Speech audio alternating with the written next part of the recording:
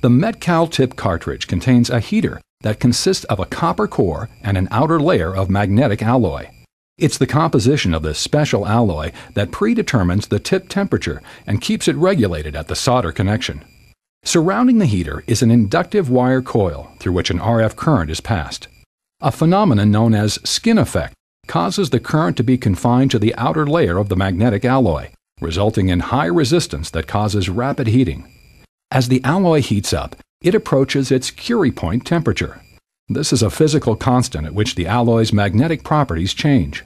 As the properties change, the current spreads through the whole heater, reducing the resistance, which effectively reduces the power delivered. This immediately stops the heating effect. During soldering, as the tip cools, the alloy falls below its curie point temperature and regains its magnetic properties.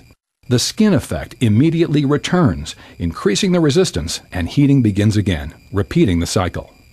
As this occurs, the tip self-regulates very close to the curie point, plus or minus 1 degree Celsius at idle.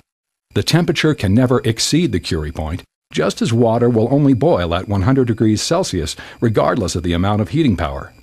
In effect, SmartHeat regulates the amount of power delivered to the solder joint. The result is a system that responds dynamically to thermal loads and requires no calibration. SmartHeat systems apply direct power to the solder joint.